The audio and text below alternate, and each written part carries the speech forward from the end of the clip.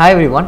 In this video, 11th standard chemistry important 5 marks. Important 5 marks is 5 mark chemistry 2 plus 3 split Select questions whole 5 mark.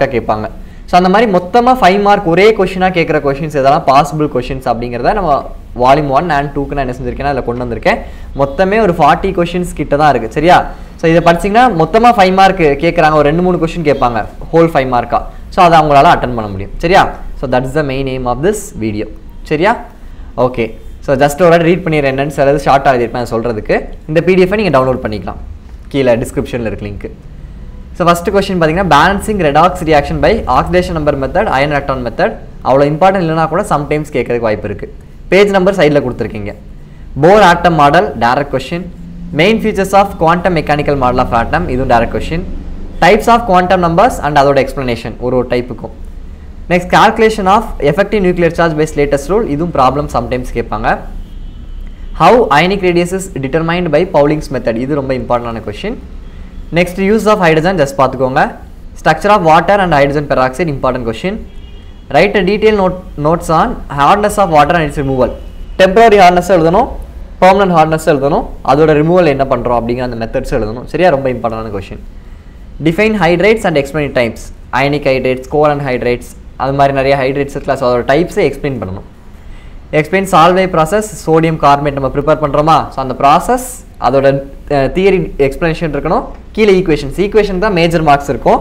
But 5 mark கேக்கும்போது ஒரு 2 + 3 அந்த மாதிரி split பண்ணலாம். 2 marks for 3, 3 marks for என்னது நமக்கு அந்த equation. ஒருவேளை 3 மார்க்ல கேக்குறாங்க. சம்டைம்ஸ் இதுல கொடுத்திருக்க क्वेश्चन 3 மார்க்லயும் கேட்கலாம். சோ அப்ப அந்த மாதிரி क्वेश्चन டைம் வந்து 3 மார்க்னா 3 மார்க்குமே ஈக்குவேஷன் கொடுக்கிறதுக்கு வாய்ப்பு இருக்கு. சோ அதனால ஈக்குவேஷன்ஸ் நல்லா படிச்சுக்கணும். தியரி இருந்துச்சுனா அதையும் சேர்த்து படிச்சுக்கோங்க ஓன் வேர்ட்ஸ் எழுதுற மாதிரி. Use of gypsum ideal case equation PV = nRT இதெல்லாம் மேக்ஸிமம் 3 மார்க் கேட்பாங்க. சம்டைம்ஸ் 5 மார்க் கேட்கலாம் எப்பயாவது. Next derive van der Waals equation இதுல ஒரு கன்ஃபியூஷன் வரும். derive van der Waals equation னா இத டெரைவ் பண்ணனும். P + a n2/v² into v - nb = nRT. அப்போ இத டெரைவ் பண்றதுக்கு நம்ம பிரஷர் கரெக்ஷன், வால்யூம் கரெக்ஷன் அந்த எக்ஸ்பிளனேஷன்லாம் எழுதி இந்த ஈக்குவேஷனை டெரைவ் பண்ணனும். இன்னொரு क्वेश्चन எப்படி கேட்பாங்கன்னா derivation of critical constant from van der Waals constant. சரியா? van der Waals equation னா அந்த பிரஷர் கரெக்ஷன், வால்யூம் கரெக்ஷன் எழுதணும். கிரிட்டிக்கல் கான்ஸ்டன்ட் கேட்டாங்கன்னா இந்த TC VC அதெல்லாம் கொண்டு வருமா? AB கண்டுபிடிச்சு TC VC அது PC எல்லாம் கண்டுபிடிக்கிறோம்ல, சோ அது எழுதணும். சரியா? ரெண்டு கன்ஃபியூஸ் ஆயிர கூடாது. நெக்ஸ்ட் ஆண்ட்ரியூஸ் ஐசோடோம் இதுவுமே சம்டைம்ஸ் கேட்கக்கூடிய क्वेश्चन தான். Characteristics of internal energy very important question.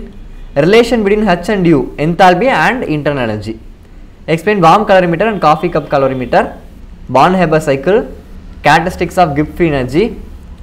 Next derive the equilibrium constant இதுலயுமே கன்ஃபியூஷன் வரக்கூடாது. derive the equilibrium constants அப்படினா Kp Kc யோட வேல்யூவை நம்ம டெரைவ் பண்ணனும் ஒரு ஈக்குவேஷனுக்கு. derive the relation between Kp Kc னா தான் அந்த Kp = Kc * RT del Ng so இப்படி டெரைவ் பண்ணுமா? சோ அது ரிலேஷன் கேட்டா தான்.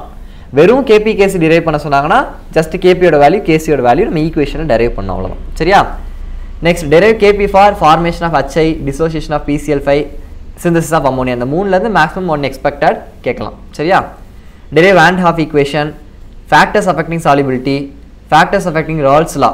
Raoult's law வந்து டெரிவேஷனாவும் கேட்கலாம், அந்த லாவை எக்ஸ்பிளைன் பண்ணவும் சொல்லலாம், அதோட ஃபேக்டர்ஸ் கேட்கலாம். ஸோ Raoult's law வந்து ரொம்ப இம்பார்ட்டன்ட். Raoult's law வந்து எப்படினாலும் क्वेश्चन கேட்கலாம். சரி, அதனால தான் அந்த பிராக்கெட் போட்டு இம்பார்ட்டன்ட் அப்படின்னு கொடுத்துருக்கேன்.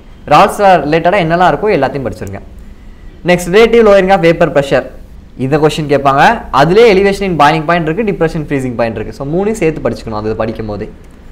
Silent features of VSEPR theory, VB theory, MOT molecular orbital theory இந்த மூணு தியரியோட பாஸ்ட்லேட்ஸை நம்ம என்ன செஞ்சிடணும்? கம்பல்சரி படிச்சிடணும். அண்ட் சிலது MOT டயக்ராம் கேட்பாங்க. இப்போ oxygen molecule, nitrogen மாலிகுல்க்குலாம் MOT diagram வரைய சொல்லுவாங்க. அதுக்கப்புறம் ஹைபிரிடைசேஷன் சில மாலிகுல்ஸ்க்கு கேட்பாங்க எக்ஸ்பிளைன் பண்ண சொல்லி. ஸோ அந்த மாதிரி ஹைபிரிடைசேஷன் MOT டயக்ராம் மட்டும் புக் பேக்கில் எந்த மாலிகுல்ஸ்க்கு கொடுத்துருக்காங்களோ அந்த மாலிகுல்ஸ்க்கு மட்டும் படிச்சுக்கோங்க. எல்லாம் படிக்கிறது கஷ்டம், அதனால அந்த மாலிகுல்ஸ்க்கு மட்டும் படிச்சுக்கோங்க. சரியா? Explain inductive mesomeric hyper conjugative effect. Explain the halogenation of alkanes with mechanism 188 இருக்கு. Explain Markovnikov and anti-Markovnikov rule. So இந்த Markovnikov anti-Markovnikovல மெக்கானிசமோட படிச்சுக்கணும். ஏதாவது ஒரு எக்ஸாம்பிளுக்கு anti-Markovnikovக்கு பெராக்சைடு எஃபெக்ட் கேட்பாங்க, கார்ட்ஸ் அடிஷன் கேட்பாங்க. ஸோ அதுக்கு டிஃப்ரெண்ட் நேம்ஸ் இருக்கு. ஸோ அதையும் பார்த்துக்கோங்க. anti-Markovnikov தான் கேட்கணும்னு அவசியம் கிடையாது. Next elucidate the structure of benzene. Next electrophilic substitution reaction அதான் ESR மெக்கானிசம் அப்படின்னு கொடுத்துருக்கேன். இதை பொறுத்தளவுக்கு ஜென்ரல் மெக்கானிசம் கேட்கலாம், இல்லைனா குளோரினேஷன் நைட்ரேஷன் எப்படி நடக்குது அப்படிங்கிறத மெக்கானிசமாக கேட்கலாம். எப்படி கேட்டாலும் அந்த ஜென்ரல் மெக்கானிசம் தெரிஞ்சுன்னா ஜஸ்ட் ரீஏஜென்ட் மட்டும் தான் மாற்ற போகிறோம். ஸோ சேம் ப்ரொசீஜர் தான் உங்களுக்கு நடக்க போகுது. SN1 SN2 E1 E2 மெக்கானிசமோட படிச்சுக்கோங்க. List the harmful effects of acid rain. சரியா? ஸோ இவ்வளோ தான் டேரக்ட் 5 மார்க்காக கேட்கறதுக்கு வாய்ப்பு இருக்க கொஷின். சிலது 2+3 அந்த மாதிரி கேட்கலாம். ஸோ அதுக்கு நம்ம ஆல்ரெடி இம்பார்ட்டன்ட் கொஷின் அப்லோட் பண்ணிட்டோம். அந்த லிங்க் நான் கீழே டிஸ்கிரிப்ஷன் வைக்கிறேன். இதையும் டவுன்லோட் பண்ணிக்கோங்க. அதை பார்க்காதவங்களும் அதையும் பார்த்து படிச்சுக்கோங்க. தேங்க்யூ. 11th வேறு ஏதாவது வீடியோ கெமிஸ்ட்ரி ரிலேட்டடாக வேணும் அப்படின்னா கமெண்ட் பண்ணுங்கள், வில் அப்லோட்.